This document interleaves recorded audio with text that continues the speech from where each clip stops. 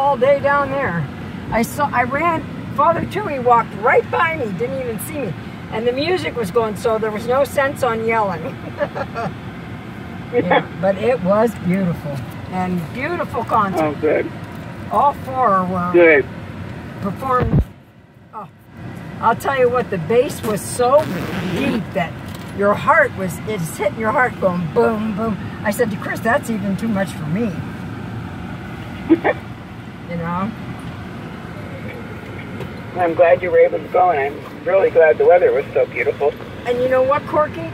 It's the easiest place to get to. I said, Chris, if we don't remember next year, we're stupid. She said, no, you're stupid. I said, yeah, probably. So, but we had a great time. We saw a few parishioners. I ran into Bob Gottschling from, right when we got there, we didn't even have our chairs set down. And oh no, we did get him down. And I sat down, and who walks right by me and says, hi, Marianne. It was Bob Gottschling from Cursillo, the guy I like, you know. And okay. So he stood and talked for a few minutes, and then I ran into him 2 more times. I mean, can you hear me? Yeah. Okay, because we're going through the wash now. I said, I keep running into you, and he said, yeah, you know, but I think he had his daughter with him. At first I thought it was maybe a girlfriend, but the more I thought about it, the more this girl looked like him. So I think it was probably a daughter, because she looked awfully young, you know, probably like 21, 22, I'm guessing. So I grew up in Bot Plains. I don't remember. I bet you. How old is he? Do you know? He is 54. I'm just very new what their name was, because I was thinking Bob Gottschling, but Yeah. I was thinking he was closer to my age.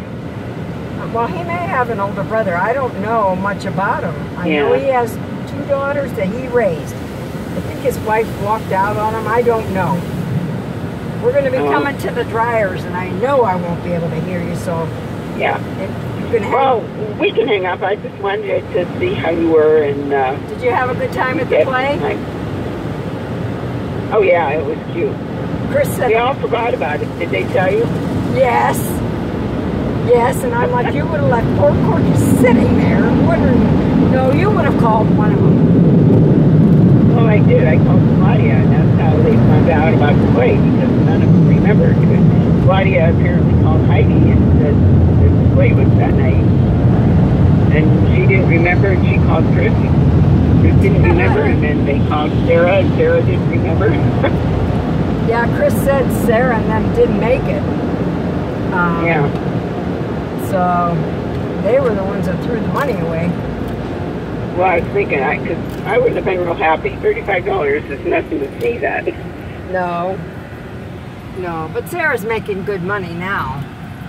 You know. So, nothing to sneer at or bite at.